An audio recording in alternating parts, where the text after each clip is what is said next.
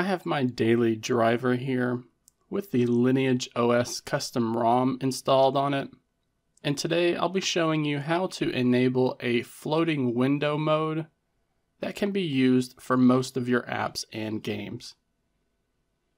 I do want to point out that this is not a feature offered by Lineage OS, and instead it's actually something that is built into AOSP.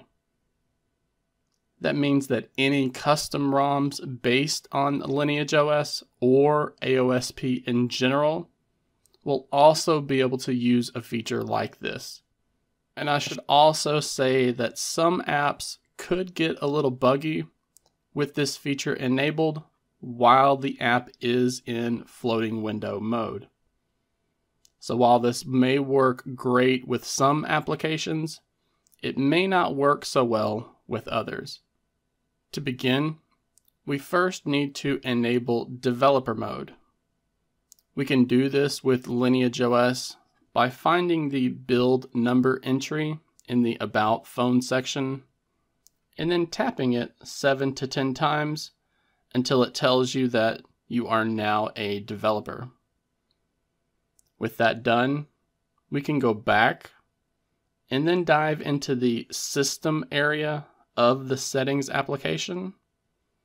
And at the bottom here, you should see the newly revealed developer options menu. So tap on developer options, and then we're going to scroll through most of this page until you find the apps section.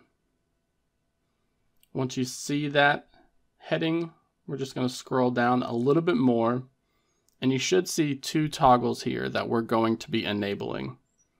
The first toggle is for a feature labeled Force Activities to be Resizable.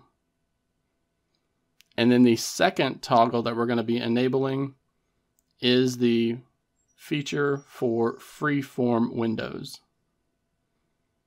Once we enable that second feature, we're going to get prompted to reboot. So we're going to tap on the Reboot Now option. Once your Lineage OS smartphone or tablet has rebooted, we can test this feature by opening up an application that you would like to have in a floating window. With this opened, we can now minimize it and go into the Recents menu. From here, we're going to tap on the icon for the application above the window here. And since we have enabled that freeform toggle, we're going to get a freeform option right here. We can move this window around by dragging it from the top frame up here. And since we enabled the option to resize the window, we can actually resize this floating window by dragging from the bottom right corner.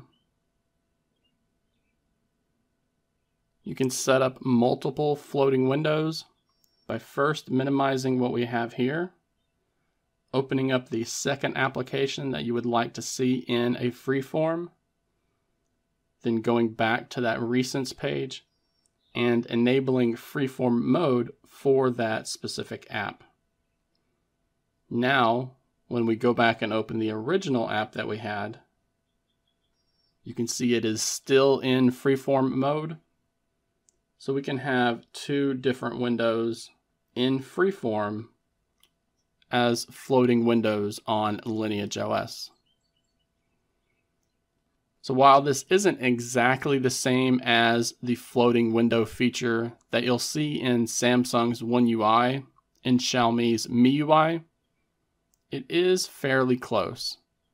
And with it being built into AOSP, that means we can use it on the Lineage OS ROM, other custom ROMs based on Lineage OS or based on AOSP, Google's Pixel UI, and many other devices. I hope this has helped anyone who has wanted to use floating windows for their apps on Android.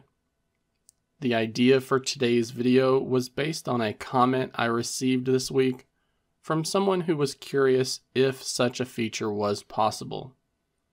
So if you have any questions about Android, or would just like to see how a feature could be implemented on your device, then please don't hesitate to leave a comment down below and ask.